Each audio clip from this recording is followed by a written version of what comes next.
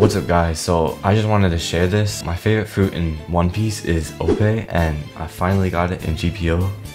Alright, so now for the story of how I got it. Huh? Where did everyone go?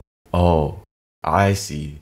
You guys were just here to see what fruit I got, and then you were gonna leave. Hey, I see you over there. Don't just pretend like you weren't gonna do that.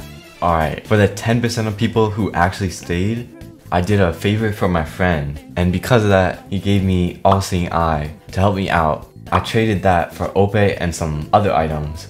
So now I have my favorite fruit, Ope. If you're wondering why it's my favorite fruit, it's because it's cool.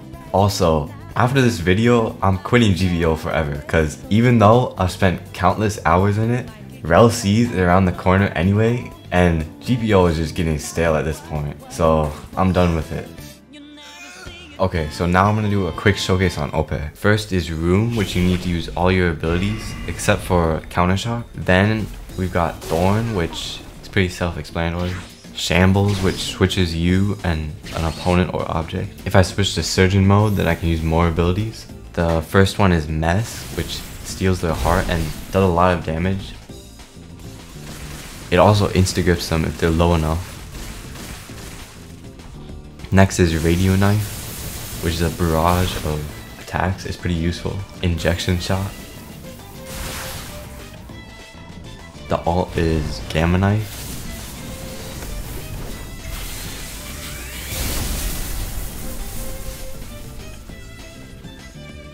Okay, so there's one more move that I forgot. It's Axe. You pull up a bunch of meteors and you can switch with them if you want. And then you can hit the other player. 5 hours later. Okay, so I completely forgot about this one, but there's also Counter Shock.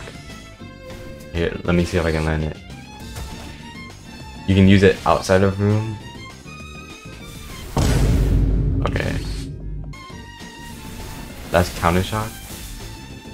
Alright, that's the end of the video, and thank you guys for 100 subscribers. Like, it's just really crazy. I only uploaded 2 videos and I already have 100 subscribers. So I really appreciate it. But don't forget to like and subscribe for this video too. And with that, see ya.